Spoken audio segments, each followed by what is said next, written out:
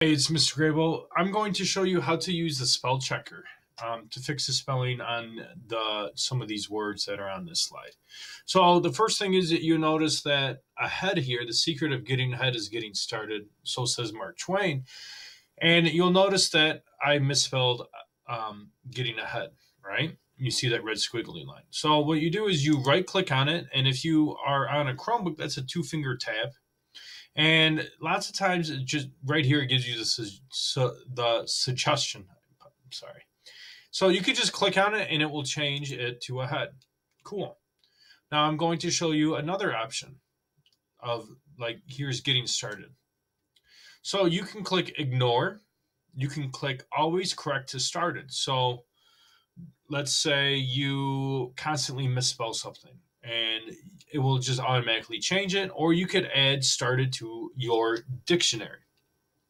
This is great if you have a different spelling of a name. Like Kyla, last times, my daughter's name, I add it to my dictionary because the computer thinks I spelled it wrong. Well, I didn't spell it wrong, so I need to add it to the dictionary. This is a really cool option. This is a little bit more advanced, but if you click review more suggestions, so getting there is started misspelled incorrectly, and here it is. Now we can change all of them. It only found once, but if you are, let's say, typing up a narrative and you made several changes, you can change them all at once. You can ignore it once, or you can ignore all of them, or you can add it to your dictionary.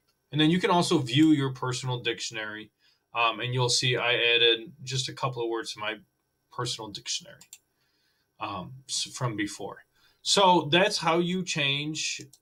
That's how you use that spelling autocorrect. Okay, that's really it. You just right click on the word. Usually, it will give you the suggestion right away. And there are some more advanced options if you want to explore those. I hope this helps you. Let me know if you have questions. Bye.